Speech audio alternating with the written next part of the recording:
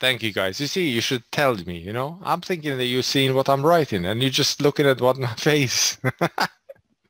Anyway, just let me know. Yeah. Just if there's a, you think, yeah, like that, maybe this is wrong. There's no point to you to see me. You know, it was because when I started recording, it started recording the other screen, but there's no point to actually see me. I just put it there so you know that somebody actually is looking at you, that you are paying attention.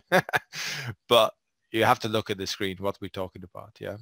So I want you to imagine that you have these 100 envelopes that you're going to be sending, because each envelope carries one piece of paper and there's 100 pieces of paper that you need to send. Now TCP will actually send individual like this, and UDP will send them. That's your 100 envelopes.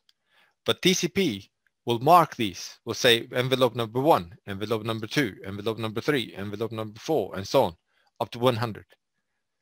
The reason why he marks them is because the destination has to make sure they got all the envelopes, and it will be able to reorder them correctly, envelope number 1 up to envelope number 100, right?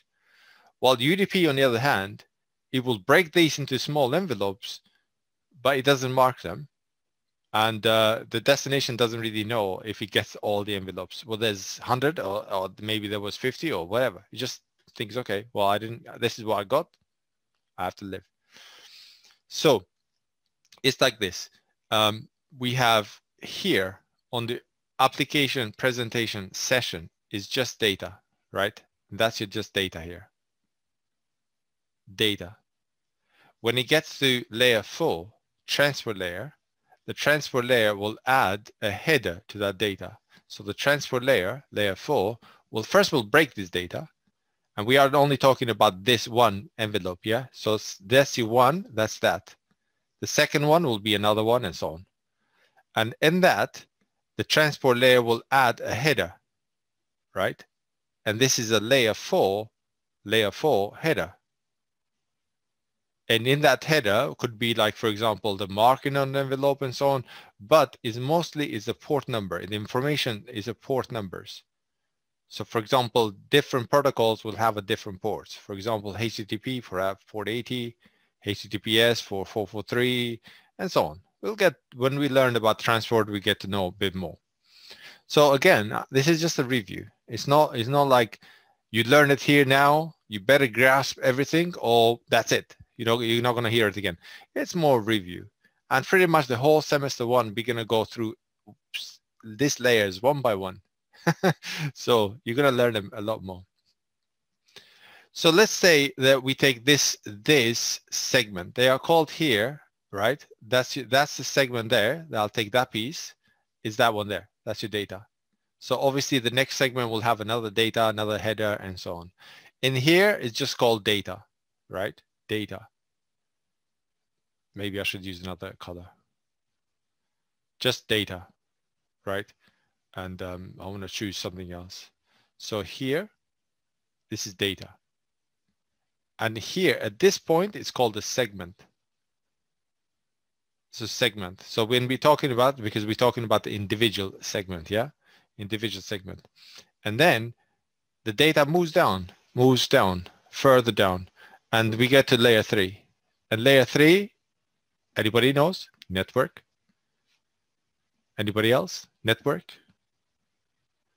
So N stands for network, yes. So network internet, yes. We talk about the other ones later. So network. Now network layer, layer 3 will add his own header. So it will add another header here. So we'll add a header. So that will be layer 3 header. And in there, give me 1 second, guys, because somebody has come in the WebEx.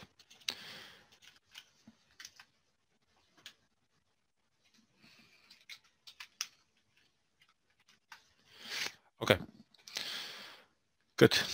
Now send a message to join us here. At layer 3, for example, layer 3, we have, it will put protocols. Protocols they operate at this layer is IP, IPv4, IPv6, ICMP, for example. These are some protocols and some routing protocols as well. And layer 3. Now layer 3 will add a logical addressing, IP, source IP address and destination IP address. Where it's coming from and where is it going? And then when we move to the next layer, which is layer 2. Hello, Rana. Sohel. Okay, so does anyone know what is a layer 2? What is the name? D, something with D. Okay. Mohammed says data link. Anybody else? Data link, Daniel, Visa, data link. Yes, data link. Data link. This is a data link layer. Now, at this layer is very interesting because up to this layer, all the way up to here, so all this stuff when we communicated all the way up to here, this is just software communication. The whole thing is software, right? And then at the data link layer, it changes from software, it becomes hardware. Something that you can touch.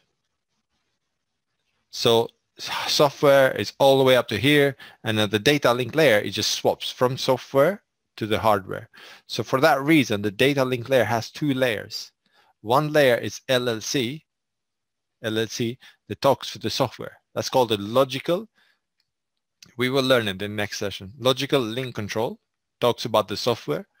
And then another is called the media access control that talks to the hardware. So up to the layer 2, everything is the software. And then at layer 2, changes to the hardware. So it's pretty much like a driver. If anybody knows the drivers, they talk with the operating system in software, and then they change the commands from the software into actually the hardware. Talk to the printer or to whatever. The data link layer is very important layer, and the data link layer will add its own header. It will be a layer 2 header. And here we'll put like a MAC addresses, source MAC address and destination MAC address. And layer 2 will add a trailer, right? So this is a trailer, which is known as a frame check sequence. This serves to make sure that the frame has not been corrupted in the transit. So from the source to destination, the frame is not there. Okay, hopefully there's a lot of stuff happening here, yeah? Right, let me just finish and then I'll clear some of this stuff here. At this point, when we get to the network, it was called data here, it's called segment here. Here is called packet. So packet, and then frame. Here is called, at the data link layer, it's called the frame, right? And then when we have, for example, when we go to the last layer, which you're going to be learning in this session, this is called the layer 1, and it's, what do you think? Physical. So this is hardware. This is a physical layer. So physical and half of data link layer is a hardware. The other half of data link layer and the top, they're all software, right? And the physical layer, they doesn't add any header or anything like that. It's just zeros and ones here, and it goes from the source to destination.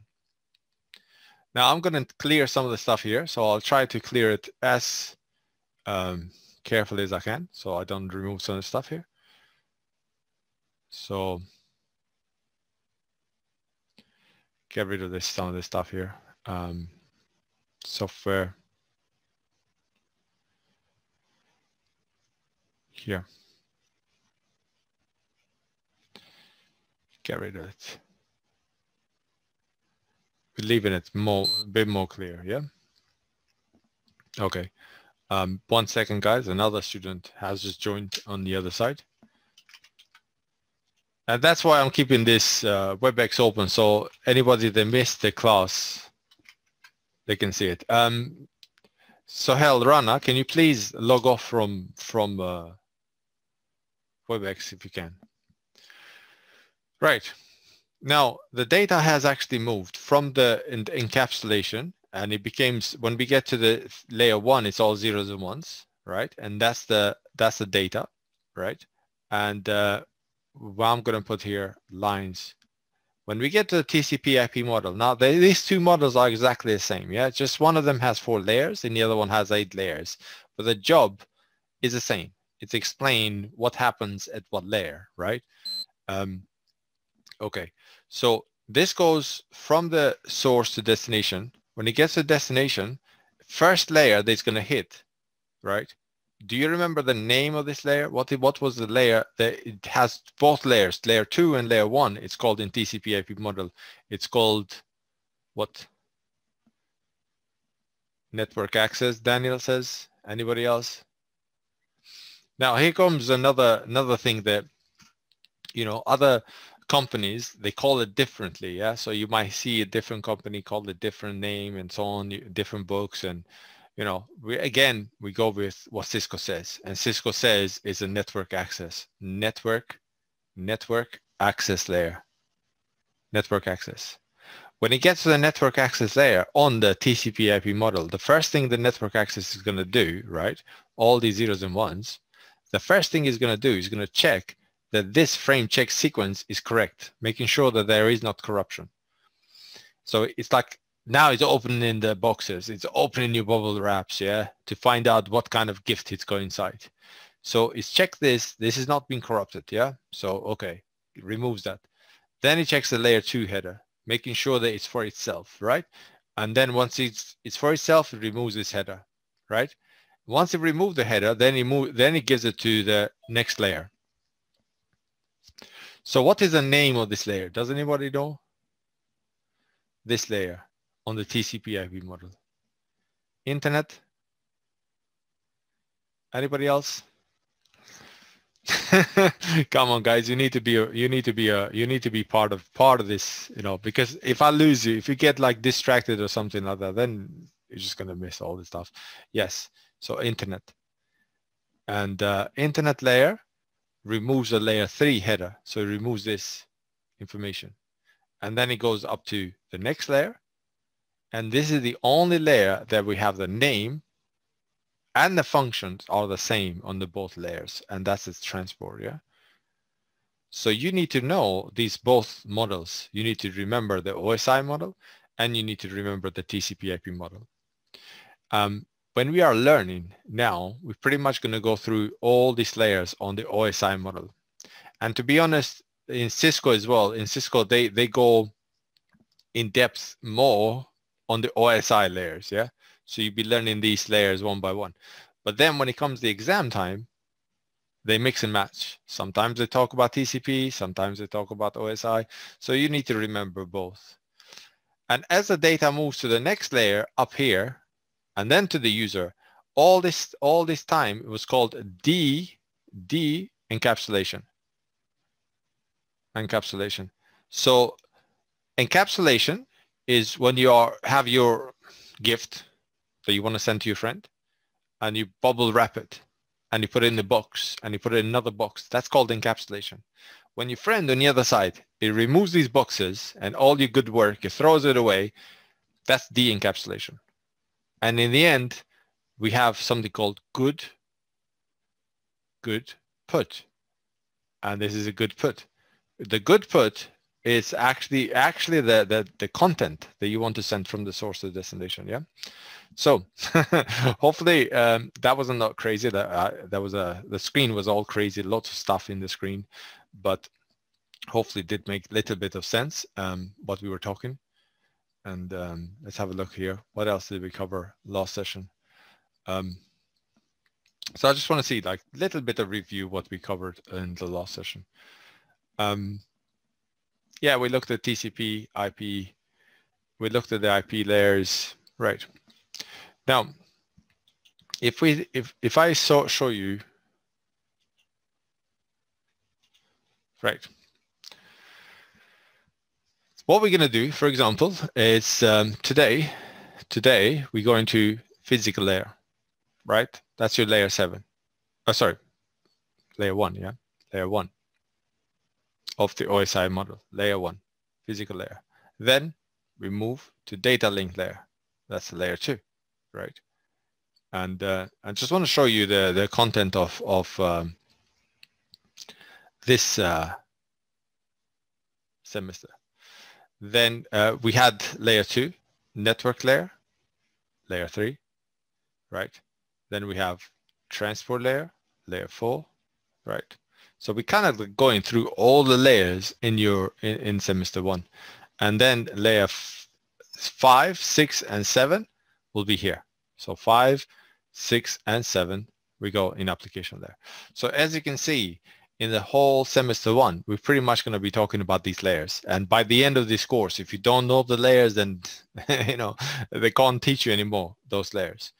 But again, what we have here, for example, you see the network layer. When we talk about the network layer, before we go to the transport layer, before we go there, look, there is like 1, 2, 3, 4, 5 topics that we're going to be having to cover in detail, and then we move to the next layer.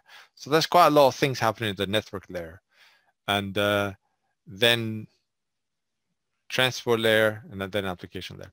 Okay, so today we're going to start with physical layer, which is your first layer on the OSI model. And if you have a physical, for example, let's think about the physical connection, yeah? To be able to communicate on the internet or on the network, right? You have to have a physical connection. Without physical connection, there is no connection. There is no communication. So you need physical connection, right? So I have this PC here, and I have this, say this is my switch, for example. And in this switch is connected physical connection to this PC. Now, for this PC to communicate to this PC, there's got to be a physical connection between this PC and the switch. It could be either cabled or it could be either wireless, but there's got to be a connection, physical connection. And then we can communicate 3 different ways. Yeah, we can have copper,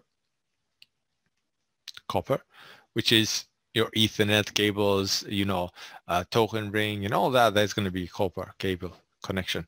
Or we could have another one. Does anybody know what other cable we can have? A good one that's very popular. There we go. Mohammed can tell us. Yeah, Daniel as well. Fiber,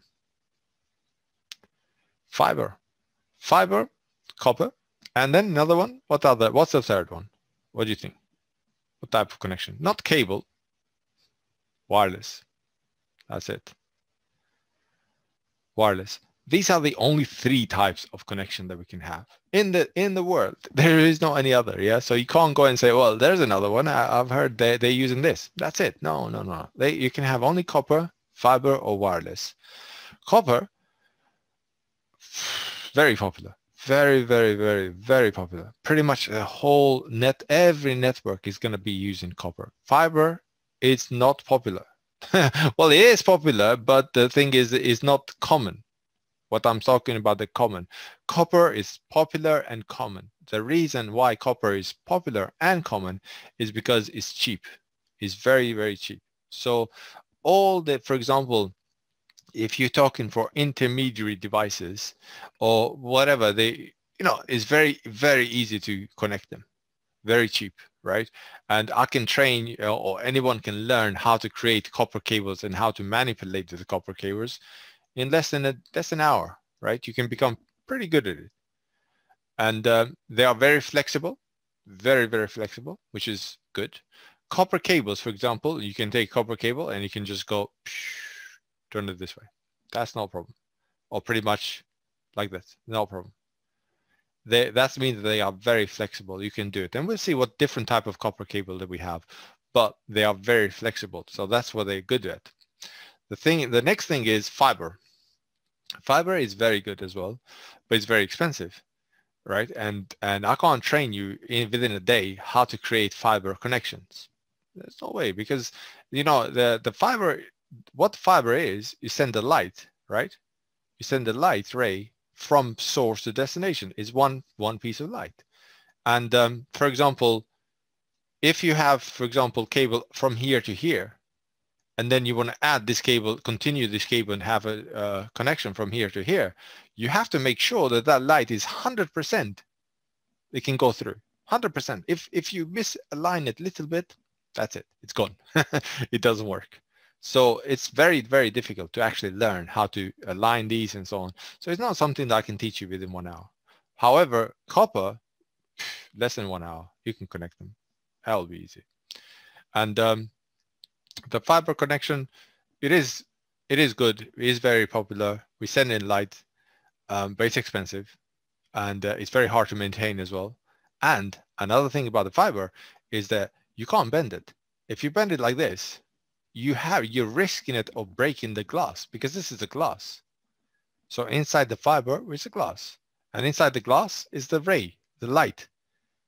And if you break it, if you bend it more than 90 degrees, you're risking it of breaking it. So for example, if we bend this fiber cable, say that we bend it this way, you could break the glass. And that's when you break the glass, that's it, forget about it. So the fiber, you would have to go like this. If you want to like have a kind of like a U-turn, you would have to put it like this so you don't break the glass. So it's not as flexible as a copper cable, but it has advantages. It's fast and so on. And then we have a wireless. Wireless is very, very flexible. Yeah, you can put wireless anywhere you can't have a cable, you can put wireless.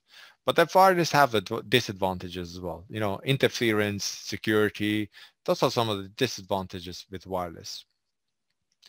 So in the copper, we send in electricity, zeros and one. In the fiber, we are sending the light ray, and the wireless, we're using electromagnetic waves or radio waves. Yeah, so we're using to send.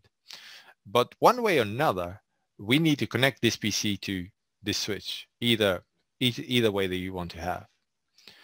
And for that, another thing that we need, it's all here. We're talking about this physical. So another thing that we're going to need, this PC, obviously, is going to need a network interface card, NIC. Now, that NIC could be copper, could be fiber, or could be wireless, but it does need a network interface card. And in that network interface card, through that, we're going to connect to the switch, and there's a communication, right? But in this lesson, we're going to be learning about these three. We're going to be learning about copper, fiber, and wireless. Those are the tasks for this lesson.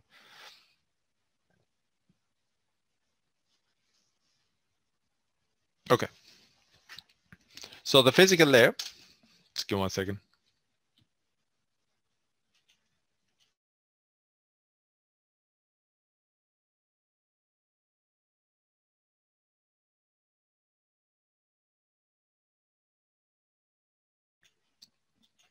So physical layer, it's at the bottom of the stack. So it's a layer 1, right? Of the network access layer, of the OSI model layer, or it's part of the network access. So it's part of the like physical layer is connected together with data link layer on the TCP IP model, right? And in this lesson, you're going to be learning everything there is to do with physical stuff. And when we need to do troubleshooting, for example, when I need to do some troubleshooting that I have never seen it before, because in this career path that you want to choose, you're going to be dealing with a lot of troubleshooting. Troubleshooting is going to be main part of the job, right? So, you know, fixing stuff, adding stuff up, troubleshooting and so on. So when it's a brand new problem and it's very, very hard to troubleshoot, you've never seen it before, you always start at the physical layer. Now, even today, if I phone, for example, Sky or BT or something, and I tell them, look, I have a problem with my router, what's the first question they're going to ask me? Is it plugged in? Yeah, it's plugged in. They're going to make sure it's plugged in, yeah? Do you see a red sticker on the switch on the wall? They even thinking, is this switched on? Because you might be switched off. So what they're doing is they're going through physical layer, making sure the physical layer is correctly is working. So later on, right, in your career, most likely the job interview question will be, you know, I've seen that for my students before. So you have the OSI layers. So they will give you layer 7, 6, 5, 4, 3, 2, and 1. Right? First, you need to explain what these layers do. And then they say to you, okay, well, what's your troubleshooting method? Which layer do you start? And then we talk about troubleshooting method. If it's a brand new and very hard topic that you've never seen it before, it's always start at the physical layer. You can start a physical layer and then move up the layers to troubleshoot. or if it's something like, for example, application, then you can start from the top down, or bottom up, or you can start somewhere in the middle, which is divide and conquer, dividing. So troubleshooting method. But again, I just want to tell you that if it's a brand new, it is very hard. Then always start at physical layer. You won't go wrong. So whether you connect to local printer in the home or another country, before any network communication can occur, a physical connection to the local network must be established. So we must have a physical connection. And like I said, the physical connection can be wired or it can be wireless. So either way you can have a connection, but there's got to be connection. Wired, you're using the cable, while the wireless, we're using radio waves. The type of physical connection depends on your network, on your setup. For example, wireless connection would be, for example, from your PC to your switch, right? So that's your switch, that's your PC, we have a wireless connection here. We don't have a cable. But usually intermediary devices from a switch to another switch, or from a switch to another router, for example, say this is a switch, this is a router, these connections are wired. So wireless is mainly popular at the end devices. When you have an iPhone or laptop or desktop or TV, all these are wireless. But when you think about the other side of it, it's all wired. It's all wired. It's either fiber optic or cable. It's not wireless. So it's not like from your home, from your router at home, you connection wirelessly to your ISP. It's all wired, yeah? So, for example, in many corporate employees have desktop, laptops, and all that. They're connected to shared switch. The data setup is a wired network. Data is transmitted through a physical cable. In many addition, a wired connection many businesses also offer you wireless connection. But again, like I said to you, wireless connection is very popular for the end devices. And wireless connections, they connect to the access point, right? So we have, for example, this is your PC, connect to wireless, and first device is going to connect to is called an access point. Access point. This access point, there's different type of APs. There's, for example, lightweight access point or fully fledged access point where you can control it. For example, at this access point, I can give an IP address, for example. I can go to there and connect it.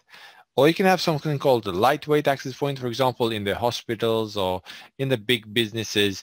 They don't have every access point. They don't like configure every access point. They just have APs, for example, around the network. So for example, in the corridors and so on, they have an access points, but they don't control them individually, yeah? They control them through something called a wireless access point controller, right? So wireless access point wireless access point controller. Okay, we're gonna see anyway. We're gonna see it in the future. When are we talking about the wireless anyway? It's a wireless controller anyway. So this is your back of your home router, yeah. If you have a wireless with, if you have an ISP with, for example, the phone with a DSL, if you look at the back of the router, this router will have 4 ports like this. These are your 4 ports here. And on these ports, the router is actually what it's doing is doing the switch. So it's being like a switch. So here we have switching. And at this port, which is the internet, in UK, for example, you have a smaller port, and that is called RJ11. So if you look at the back of the router. Now these ports here, they are a bit bigger, and they are known as RJ45. Sorry, RJ45. RJ11, and this wireless router probably is going to have antennas, and it's going to have 2 antennas, right? That's the newer protocols, the 2 antennas, better range, and so on. And also, it's going to be doing a firewall, so it probably most likely it's going to have some kind of firewall, right? These are very cheap routers, and plastic boxes. The network engineers, they don't trust them at all, but they're good. They will be good enough for average user. And so this is called the integrated router. Integrated router because integrated router because it has a wireless access point, it has a switching, it has a RJ11, and it has a firewall. Mihai, sorry, I missed it. I missed you when you were talking, so I don't know what happened to you last week. Anyway.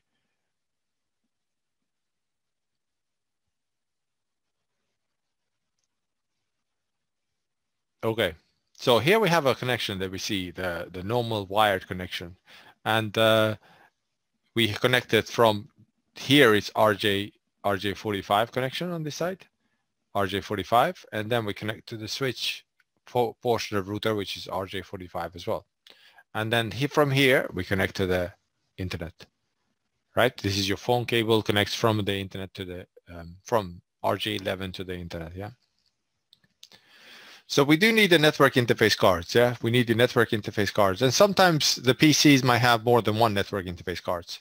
For example, you will have a wired network interface card like this. This is your RJ45 plug connecting to RJ45 port. And this laptop, as you can see, has a wired connection.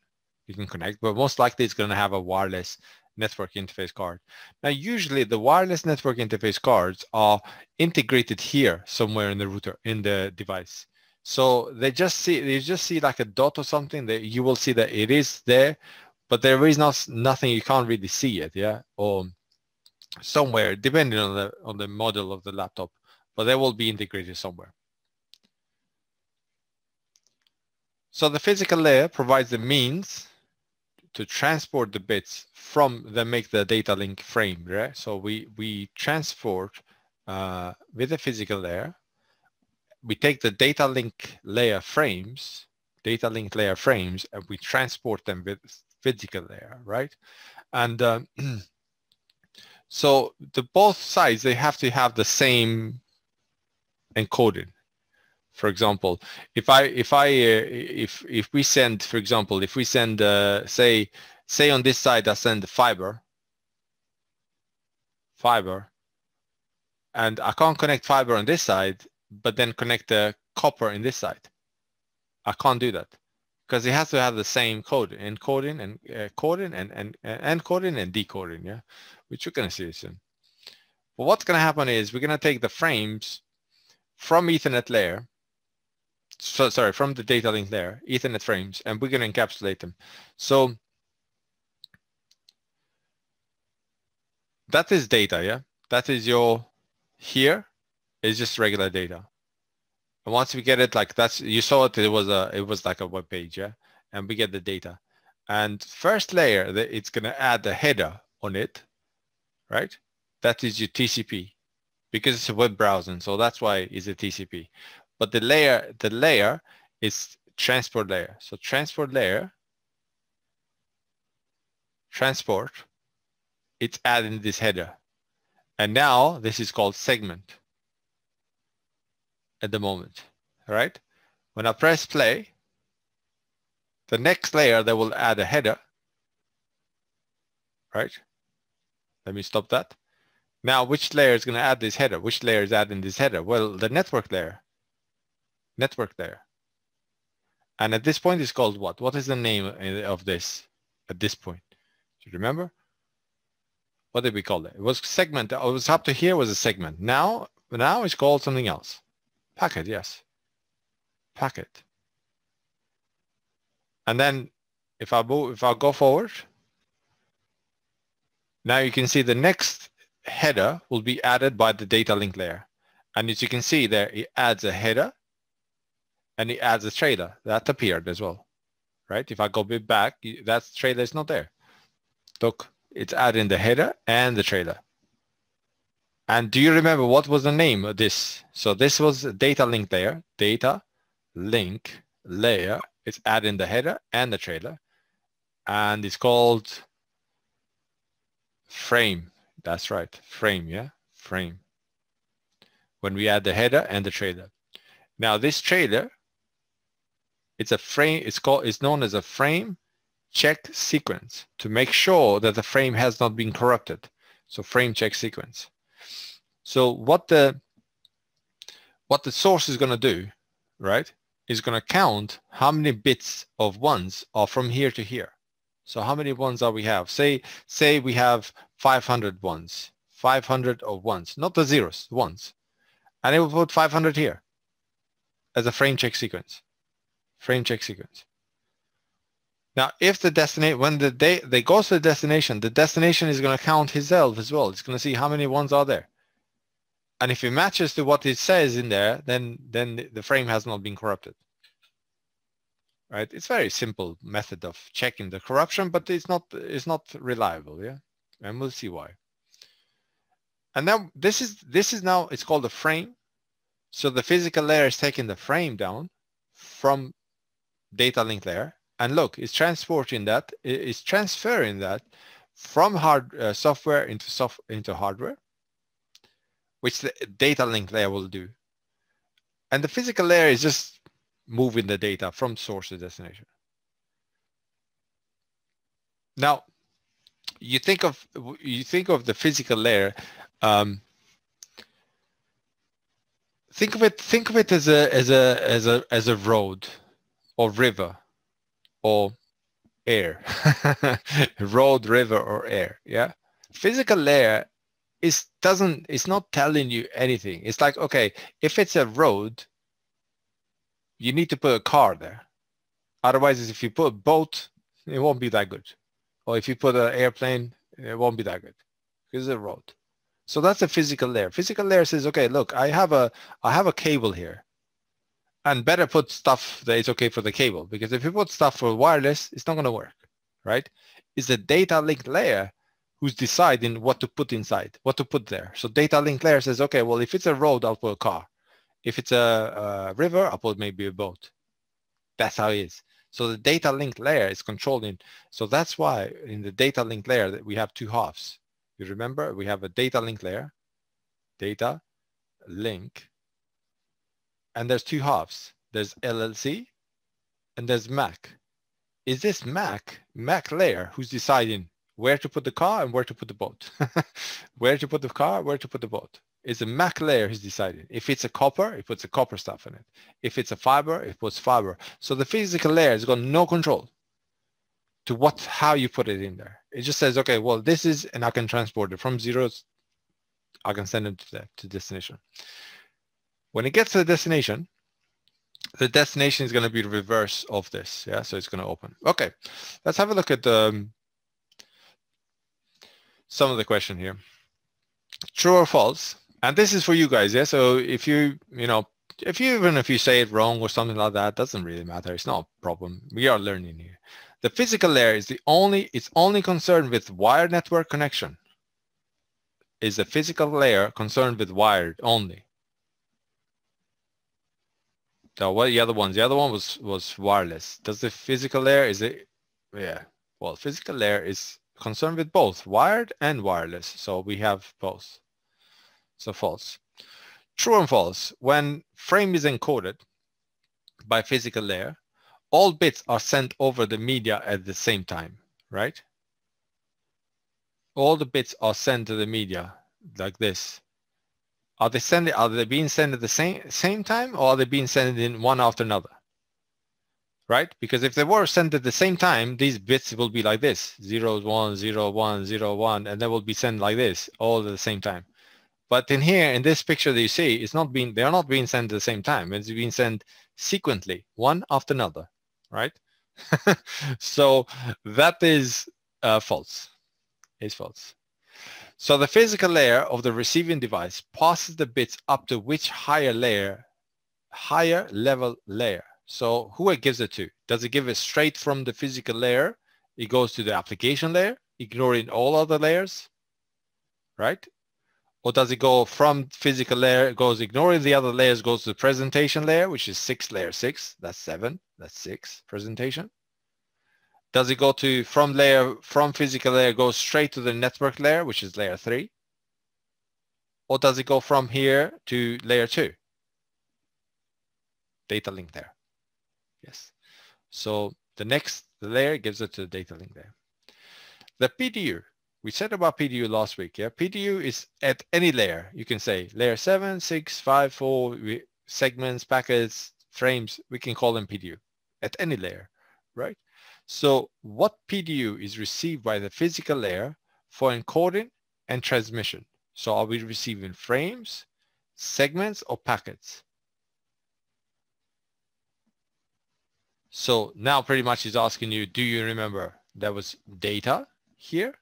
Then they were called segments at layer 4. Layer 4.